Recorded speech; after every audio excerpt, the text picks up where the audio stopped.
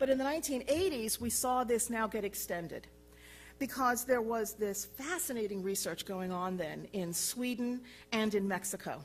I saw some of these videos. They were amazing. Parkinson's patients who had already advanced enough in the disease that they were no longer able to control their movement. They either were in that kind of jerky stage, or even further on, they were now frozen.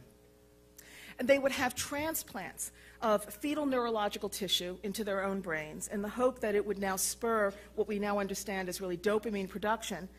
And in those videos, we saw dramatic improvements. People who'd been frozen or jerky before walking up and down a corridor with a near normal gait, a complete transformation in quality of life. And so the question was, shouldn't we be doing this research here? Why is it in Mexico and Sweden?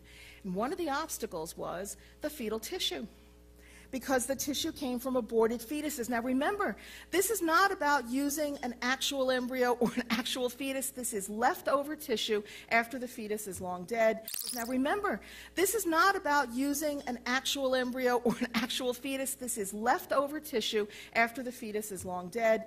But in the 1980s, the same kind of Hyde Amendment precedent led the government for another 12 years to stop funding research that used fetal tissue.